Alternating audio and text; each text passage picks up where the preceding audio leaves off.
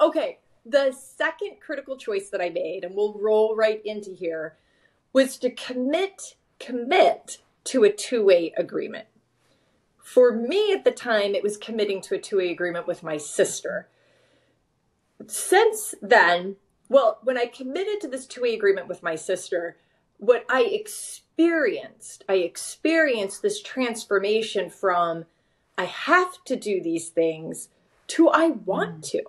I actually felt the transformation from duty and obligation to joy and desire because of the commitment in the agreement. So I'm very curious. Nowadays, I think we have and do enter into two-way agreements often. Two people that come together or two entities with the mutual desire for a mutually beneficial outcome.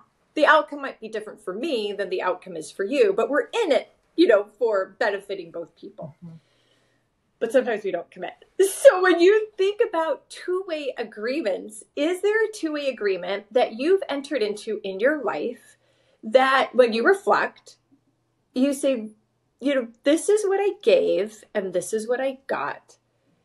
And it's really impacted and played a role in my journey.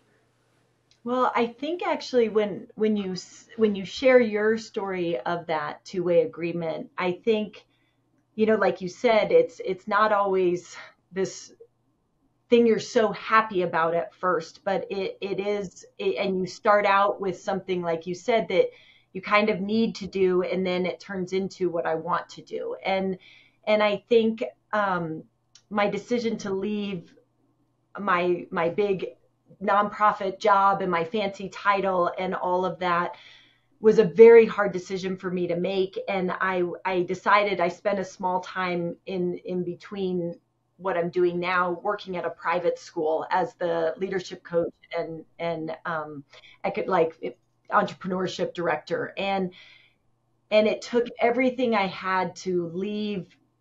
It was more my ego didn't want to leave the job that I was doing but it was devastating to my family. I was gone every month. My emotion, the things I was dealing with and seeing in the field was just on my mental health was not good. But to the outside, I looked so cool, and I'm in a different country every month, and I'm saving babies, and it's so cool. And I'm hanging out with, ministers of health and first ladies of countries and going to diplomatic parties, and so cool.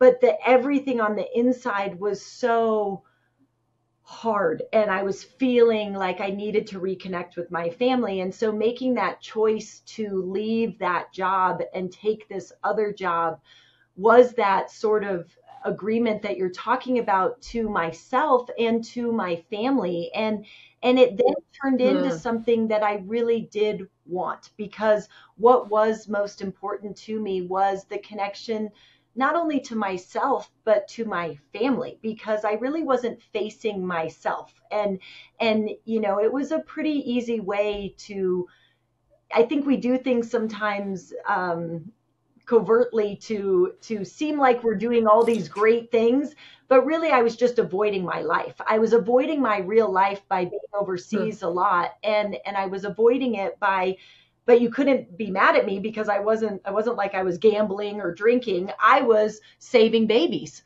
So but it was no different of really the behavior of avoidance when I made a conscious choice of saying, I need to face myself, my family, my role as a parent, and do this other job for a while. And then I can make a conscious choice of what's next.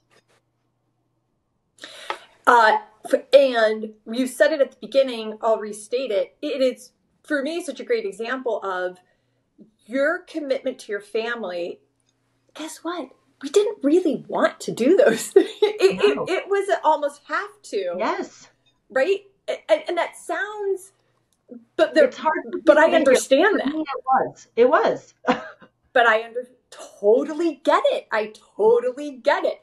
But the transformation then went to, oh my God. And then you've just taken off from there because you've created an amazing career, second career. Yeah. And it's true. And I would say that the truth is the have to side of the kids thing. For me, it was that. It doesn't mean I didn't love my children beyond.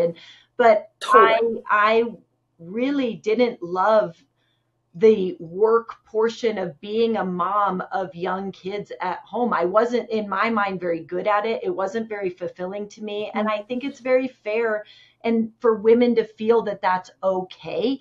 And I sort of Totally. avoided it Right. in a different way by choosing a career that did take me away from it. But again, on the ego side, you couldn't be mad at me for it or think I was, because I was doing something so great out in the world. But Yeah. in a very real way, there was a portion of it that was an avoidance of that portion of my life. And I really wanted to reconnect to it. And my children and I now, like I said, they're older kids now, 19 or 18 and 20. And we talk about it a lot. And we really did a lot more quality over quantity. But when I reflect back on it being a choice, it was, whether totally conscious or not, it was a choice that I had to shift. Yeah. Thank you for joining me for this episode of the Choose and Become interview series. To check out more episodes, go to www.trishkendall.com/podcast, or go to any of your favorite podcast channels, including YouTube, under Trish Kendall Speaks, and you'll find this interview and more. Choose and become.